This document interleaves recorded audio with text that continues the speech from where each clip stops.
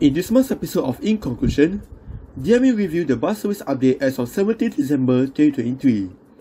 Many things happened on Sunday, but let's focus more on the Thomson East Coast Line Rationalisation Phase 1. Let's begin with the bus services in the northern part of Singapore. In Woodlands, the LTA and SMRT buses extend service 900 into Woodlands South.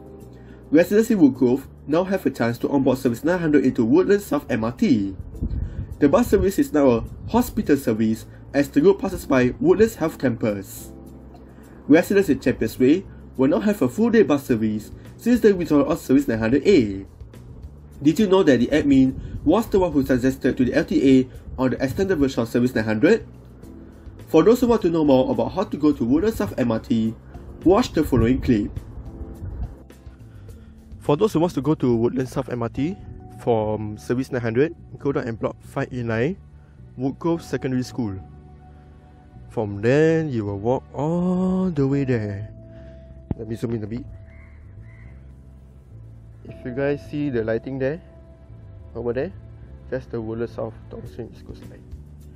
So, a bit of fun fact, in mid-2019, I was the one who suggested the LTA to make this bus route possible for Service 900 to Woodlands South Campus and Woodlands South Thomson East Coast Line.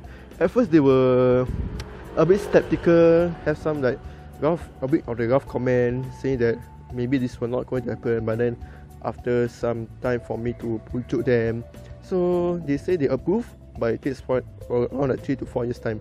And now it's 2023, 17 December, and finally, the reality has come true. Meanwhile, in Sembawang, residents will now have a direct bus service to Sembawang Shopping Centre and Chong Pang. Service 859 serves Bukit Canberra and so-called a full-day bus service into Chong Pang apart from Service AA3M. Although there is still Service 167, Service 859 will be a supplement bus service for residents heading into said landmarks. In the central area of Singapore, Service 162 now operates on Sunday. The amended bus route enters Sin Ming and Shufu Estate, which is a negative result for both bus captains and commuters, as the bus route needs to pass by Upper Thomson twice before entering Sin Ming Estate. Some bus captains were confused about the new amended route. Not only that, residents of Shufu Estates were curious about Service 162's new existence in the neighbourhood. Unlike Service 410, Service 162 does not pass by Marymount MRT on the return trip. Meanwhile, workers in Sin Ming are finally to have a direct bus service into Shufu Estate as a lunchtime bus service. Into the greater southern of Singapore, Service 121 enters into the CBD area. Today, Service 121 debuts a red and white plate as the bus route calls bus stop opposite MES building twice.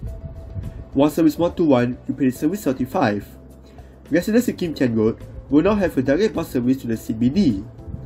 However, the bus route does not travel beyond the CBD up to Raffles Place.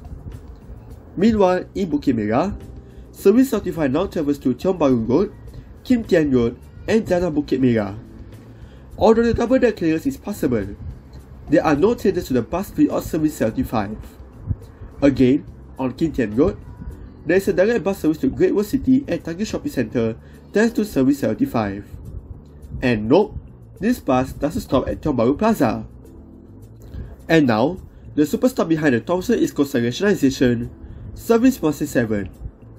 Unfortunately, the waiting time for Service 167 is more than half an hour as bus captains will depart the bus interchange 5 minutes early scheduled time. The reason is to make the runtime tighter and allows bus captains to drive at high speed to avoid slowing down along the way. The demand in the early morning attracts around 20 commuters between Sembawang and the city centre, as there isn't any double deck on this service. The main fleet of Service 167 is manned A22. Currently, Service 167 is an OTA bus service as regulated by the Singapore law. There are many improvements and more room to improve on the route amendments such as Services 162 and 980. And that's the end of Thomson East Coast Line Rationalisation Phase 1. By end of 2025, the Thomson East Coast Line Rationalisation Phase 2 will commence in the East Coast District. Does the journey get affected by the Thomson East Coast Line Rationalisation Phase 1? Leave a comment down below. Thanks for watching and do leave a like comment, share, and subscribe.